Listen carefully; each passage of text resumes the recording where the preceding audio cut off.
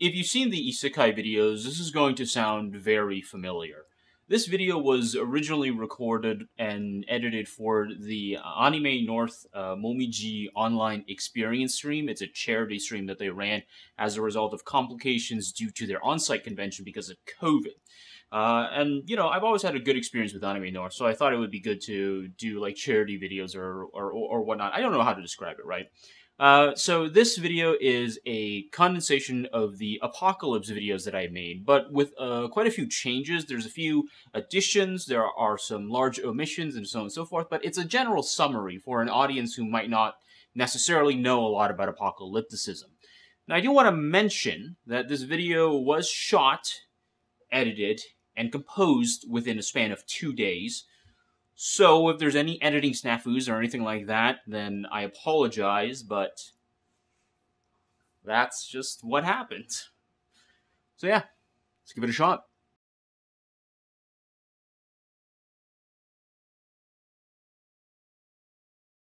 So I want to start by saying that I'm going to be spoiling quite a few things as shown here. If you've ever seen Oba Sugumi and Obata Takeshi's Death Note, you might know that the ending for the anime and the manga are different. In the anime, it ends on Light's death, his body on the stairs, Ryuk looks at the city, Misa on the train, and then it cuts to black. But for the manga, the story is a little different. There's a time skip. Japan reverts, though they opine that that reversion is somewhat unfortunate. These criminal elements, which have been muted due to Kira, are back. On one hand, it emphasizes just how temporary Kira's solution is, but on another level, it also reveals somewhat inadvertently a particular kind of apocalyptic logic. Death Note stresses that the quintessentially malformed and unjust systems that led to the rise of Kira is greater than Kira themselves. For the manga in particular, by reverting back, it emphasizes cyclicality. The end isn't really just an end, but that the resilient society whose underpinnings can be glimpsed at, but not yet challenged.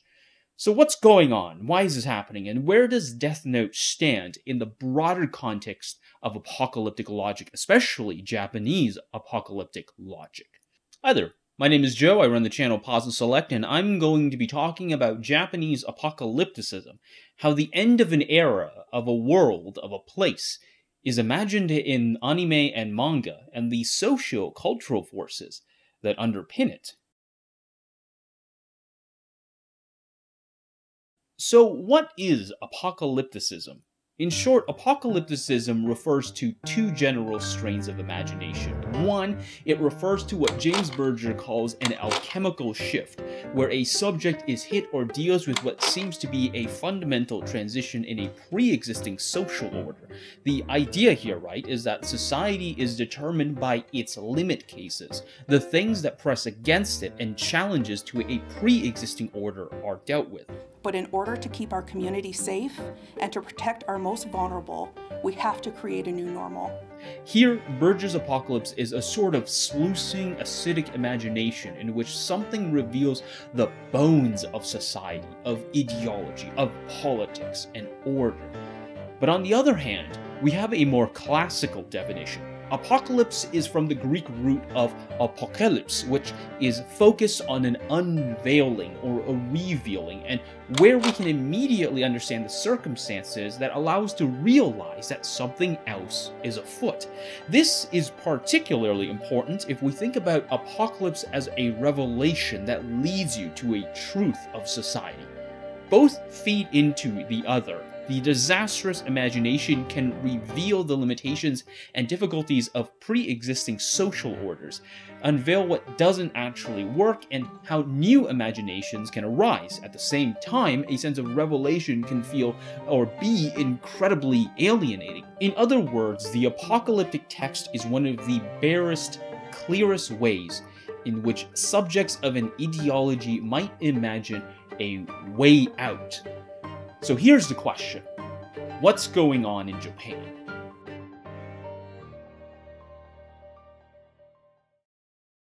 I want to stress that historically, Japan's apocalyptic texts were largely tied to the land. According to Motoko Tanaka, apocalyptic rhetoric was largely a resource-based concern. When people lost faith in local governments, for instance, you saw an explosion of apocalyptic rhetoric, and this largely survived in a lot of different ways. The idea of wa, of a particular kind of harmony, is essential here, a harmoniousness that inhabits its own precarity. The physical dangers facing Japan as an island in the Ring of Fire also means that a particular set of cultural values are maintained. But at the same time, you also have concepts like Mappo, Buddhist apocalypticism, which signifies the end of Dharma. And apocalyptic texts, while they were around for a really long time, really exploded with the introduction of Western science fiction in the early 1900s. Simon Newcomb's 1903 story The End of the World, or Camille Flammarion's Last Days of the Earth, for instance, were among them. But when we're talking about contemporary Japanese apocalyptic imaginations, we really can't ignore its major dramatic shift as a result of the Second World War. Japan went from an imperio-totalitarian state to a modern democracy. The emperor, whose voice was largely hidden from commoners, was broadcast on radio for the first time, announcing the country's surrender. The atom bomb, a dramatic expression of force and devastation, followed prolonged firebombing campaigns, and of course, Japan remains the only country so far to have felt the brunt of a nuclear attack. And really, there is nowhere is this as clear as Ishiro Honda's 1954 film, Gojira. Gojira is and remains one of the great titans of nuclear anxiety. Initially, it was supposed to be a war film. However, due to political tensions in Indonesia, where it was meant to be filmed, producer Tomoyuki Tanaka had to drastically change the plot. It's not entirely clear where Gojira exactly came from. Some people argue it's a reference to the beast from the 20,000 Fathoms, others argue it's based off a co-worker, others argue it's a portmanteau of Kujira and Gorira, and the truth kind of flits between all three. What is clear, however, is that Ishiro Honda's Gojira examines these incredibly clear references to nuclear anxieties. For instance, the film begins with fishermen shocked and stunned by the emergence of something from the waters, and it's a direct reference to the Lucky Dragon incident in 1954, where fishermen were hit with radiation poisoning due to being so close to the Castle Bravo testings at the Bikini Atoll. Thus, in this case, Ishiro Honda's original film wasn't just a monster movie, but also an emblematic tale of what Jerome Shapiro called atomic cinema, films that typified the nuclear anxiety that existed in Japan after the bomb, but it's largely the bomb. And Gojira wasn't the only one. Shuei Matsubayashi's The Last War from 1961 captures similar sentiments. The film ends unceremoniously on a massive crater that used to be Tokyo. And this isn't even to mention things like hibakusha literature, which are stories about those who survive or are grappling with the effects of the bomb. The atomic apocalypse would last throughout contemporary Japan as functionally both spectacle and a persistent, continuous concern. But at the same time, it's not the only thing that's going on. Japan would be dealing with massively testy and uncertain political and social unrest.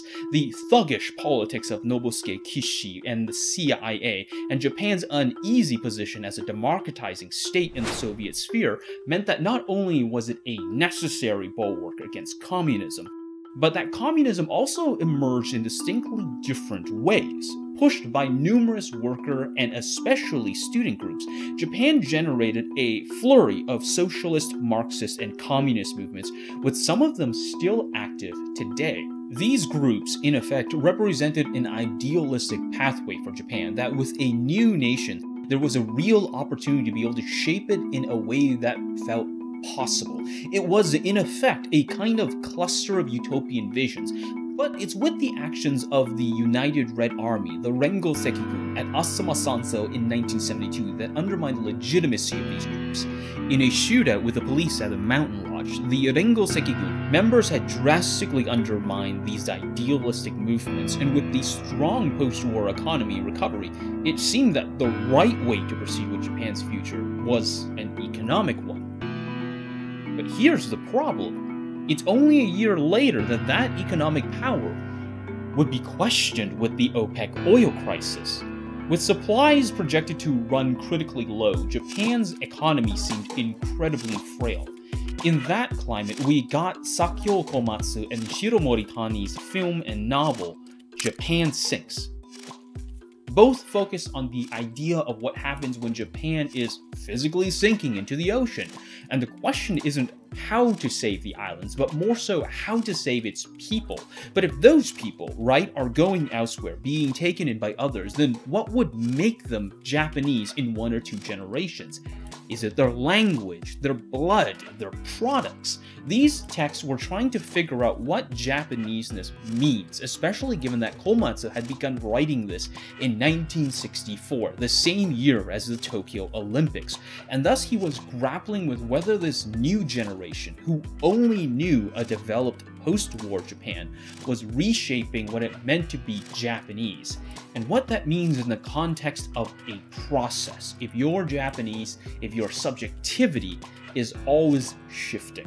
And while Japan Sinks is immediately influential from a financial perspective, clocking in even more than Gojira's initial run, we can really see the question of Japanese identity and history mashed up together in another text, in Katsuhiro Otomo's titanic double feature, Akira.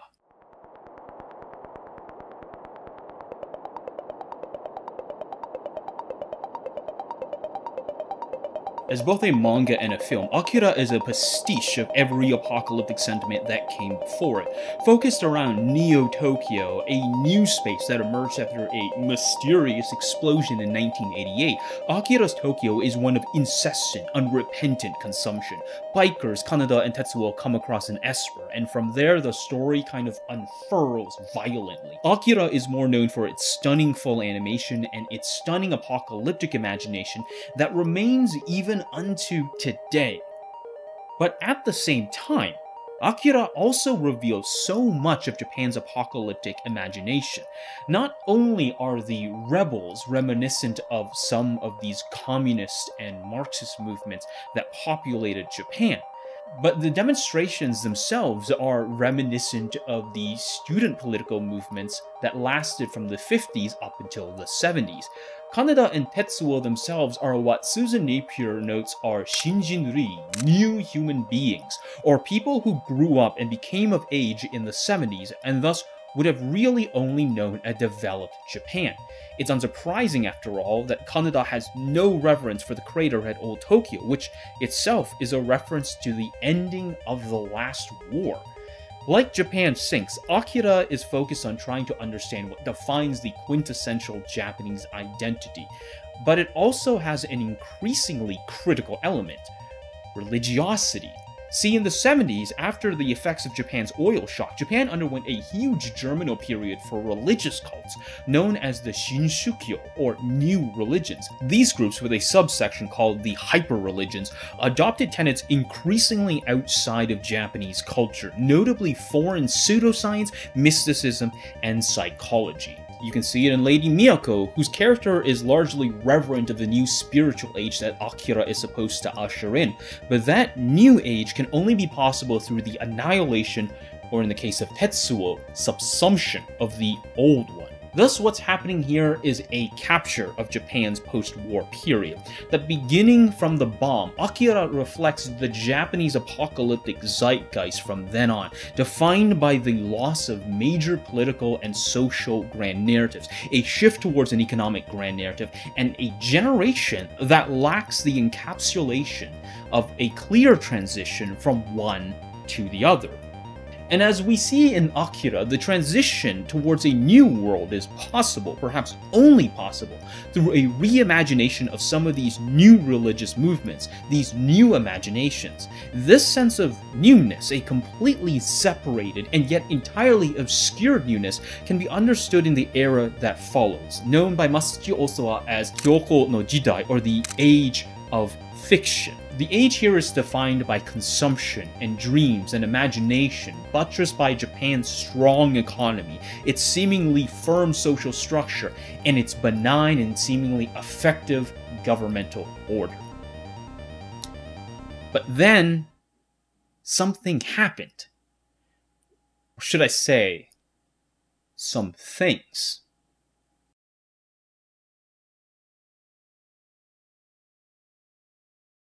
Stay with me here. It's 1989. The bubble economy burst, beginning the long period of decline known as the Lost Years. Though it took a few years for the immediate effect to be felt, the impact was devastating.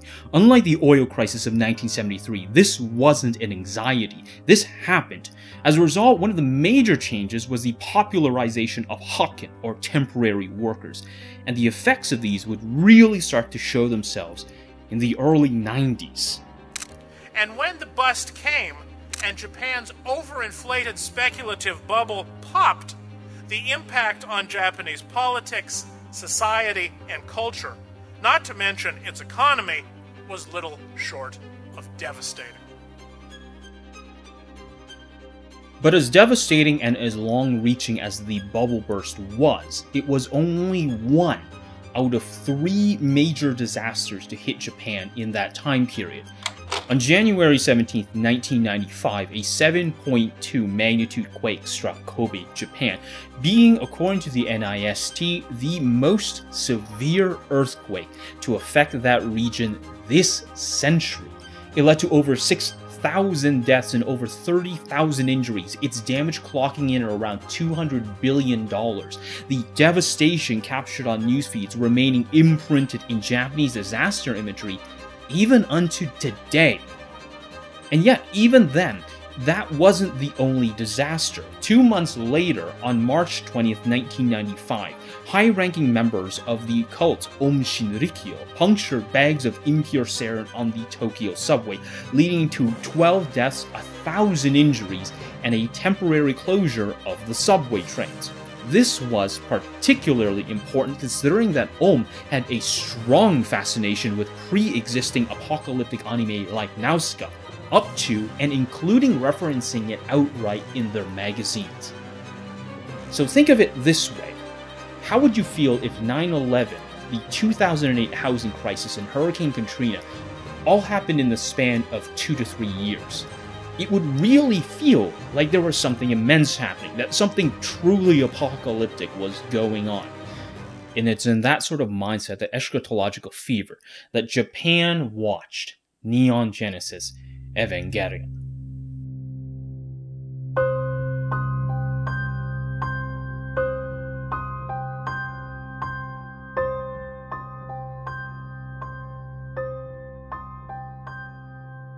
Gainax's Neon Genesis Evangelion, while it was airing at the same time as some of these events, is nevertheless signal boosted and aided by the ongoing cultural sentiments of the time. The sense of precarity and the nationwide uncertainty in the face of these disasters hugely fed into Eva's imagination of not only a submerged Japan, but captures a desire to retreat. In this situation, Eva could be seen as a sort of loss of trust and faith in a pre-existing social and political order, that there exists only immediate, close personal relations against the onslaught of oncoming catastrophe. Remember, each of the disasters around that period are seen partly as failures of the social and collective order. The Nikkei stock crash was a failure of Japan's faith in its post-war economic boom. Because of large recovery efforts by citizens groups, the Kobe earthquake was seen as a failure of statewide responses to emergencies.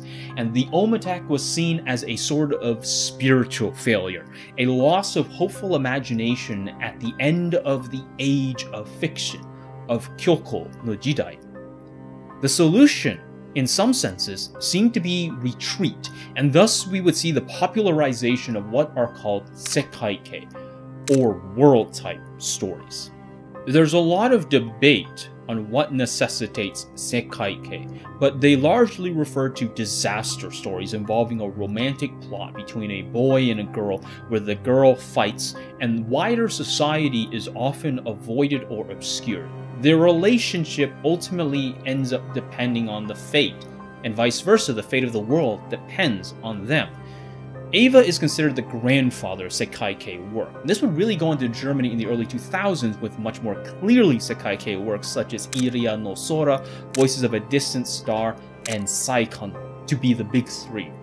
Here we see a popularization of a kind of retreat apocalypse, a certain textual logic promulgated through Japan's otaku community as they found themselves unable or unwilling to face the increasingly precarious positions of these triple disasters. It seemed on this end that the right thing to do was to retreat. For some, Sekai-kei has a sort of hikikomori logic, acting as a sort of fatalist apocalyptic text.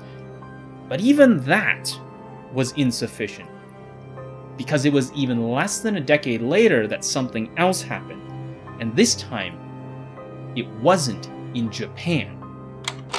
In Zero-nendai no sozoryoku, The Imagination of the 2000s, Tsunehiro argues that in the early 2000s, there ended up being two major events shaping the way in which Japanese apocalyptic fiction was understood. On one hand, due to the events of 9/11, the idea of a retreat, a hikikomori sensibility, as he noted, was becoming increasingly untenable. The problem, Tsunehiro notes, is that there is no place to retreat to if Japan was on the brunt of something like what happened in 2001. Thus, even though it might be painful, the best option for people uncertain about their futures was to just try and make something of their lives. But there's a problem. At the same time, then Prime Minister Junichiro Koizumi was implementing a series of neoliberal reforms which greatly limited the longevity and the stability of much of Japan's workforce, up to and including a deregulation of labor, especially an expansion of contract work, an imposition of results-based employment, and a massive deregulation of public service work in the name of work-style diversity. Thus, in this sense, not only was a sense of retreat not even encouraged or possible due to the events of 9/11, but because of these reforms, there was a sense of really, truly alienating environments in which young people are forced to compete against each other. This is what Tsunehiro calls sabaibuke, or survival-type fiction, where people must combat each other to get to the top, but to do so demands that they understand the rules of the game. Compared to the sekai-kei that preceded it, these survival-type stories completely disengage with the idea of close relations as a stand-in for larger political and social ones. Instead, the only thing that matters is the mentality that thriving is synonymous with surviving. Here's where we come back to Death Note. Death Note as a battle to the death between young people is what Motoko Tanaka and Ueno Tsunehiro consider to be quintessential examples of the survival-type story.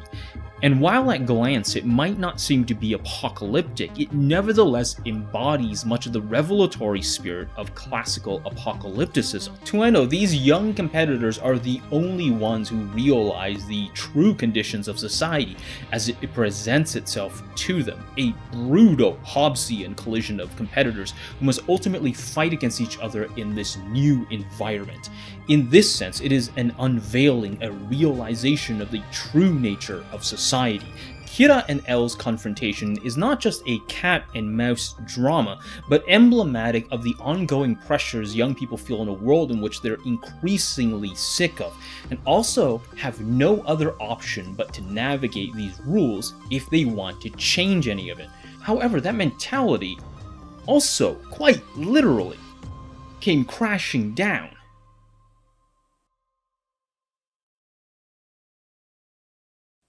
On March 11, 2011, a 9-magnitude earthquake struck the Tohoku region. According to Richard Lloyd Perry, it was the biggest earthquake ever known to have struck Japan, and the fourth most powerful in the history of seismology. It knocked the Earth 10 inches off its axis. It moved Japan 4 feet closer to America. In the tsunami that followed, 18,500 people were drowned, burned, or crushed to death. At its peak, the water was 120 feet high. 500,000 people were driven out of their homes. 3 reactors in the Fukushima Daiichi power station melted down, spilling their radioactivity across the countryside. The world's worst nuclear accident since Chernobyl. The earthquake and tsunami caused more than $210 billion of damage, making it the most costly natural disaster ever. It was Japan's greatest crisis since the Second World War. And it was in this meltdown, this earthquake, this tsunami, that led to the creation of Makoto Shinkai's Your Name, and Hideaki Anno and Shinji Higuchi's Shin Gojira.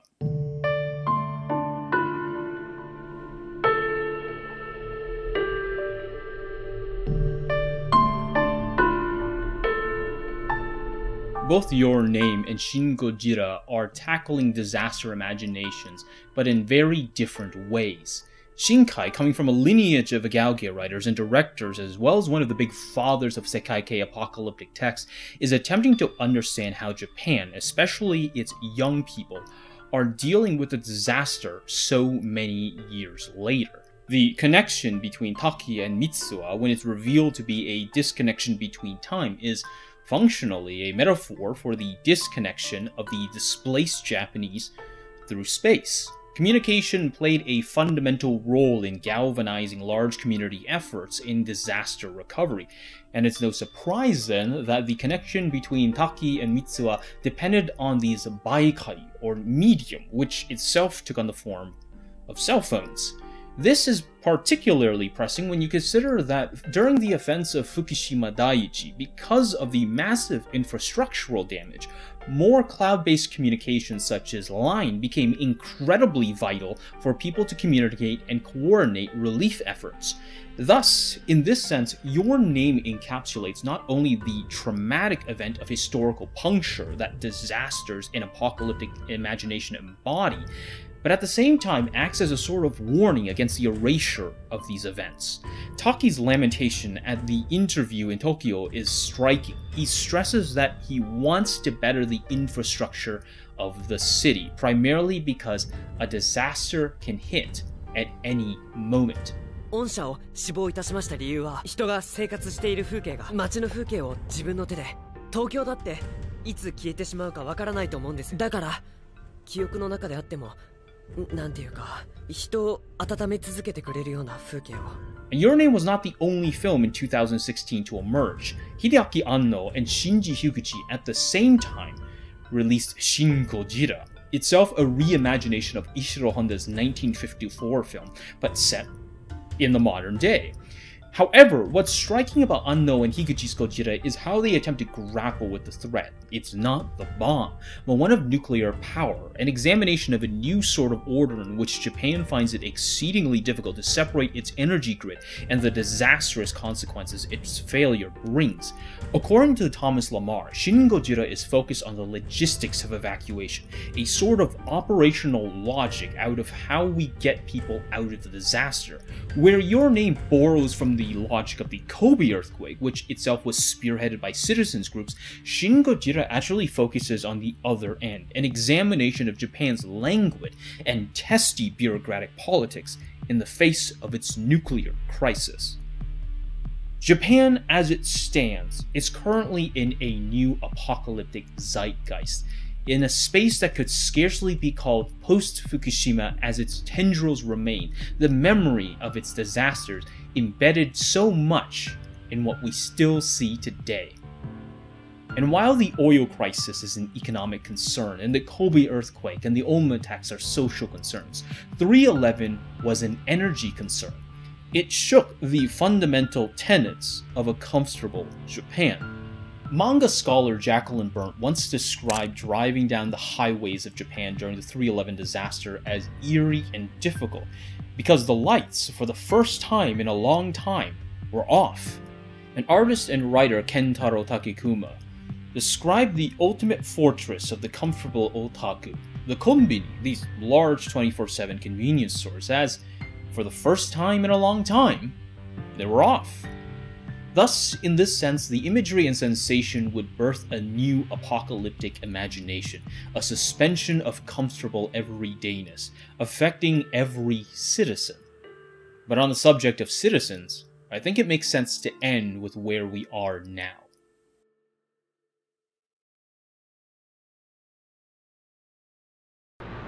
And now, in 1964, the 18th, in Tokyo, Japan.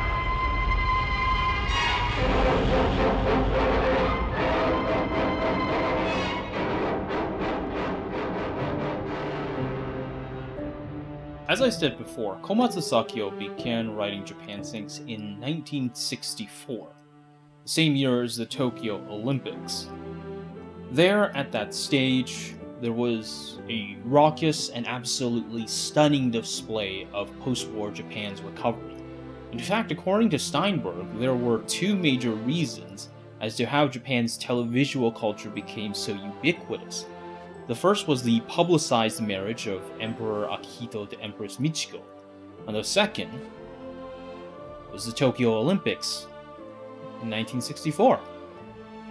It's appropriate, then, that I think Yuasa's 2020 Japan Sinks not only ends in a celebration of Tokyo's now failed Olympics, but also, at the same time, it's being broadcast on Netflix. Japan Sinks has largely been a product to be placed on film, and with COVID and with changes in broadcasting technologies, it's unsurprising and both apt that a new Japan Sinks, a new apocalyptic text, would attempt to recapture this specific moment, this specific era, in a way different from its predecessors. And this is even more important, considering that when we look at the grandfather of Japanese apocalyptic science fiction, Komatsu Sakyo, he passed away in 2011, only a few months after Fukushima Daiichi. His last moments, in effect, were to witness a new order of Japanese apocalyptic imagination. Japan has historically carried many disaster imaginations because it was a country that was defined so strongly and so heavily based upon the disasters it frequently deals with. But those disasters arrive and show themselves in so many senses that it can become or feel not only discombobulating, but also desensitizing. I think on some sense we can't forget that every disaster is new and real and tangible to the people who have to deal with it. And over the course of the ages, there will invariably be new ways to imagine them.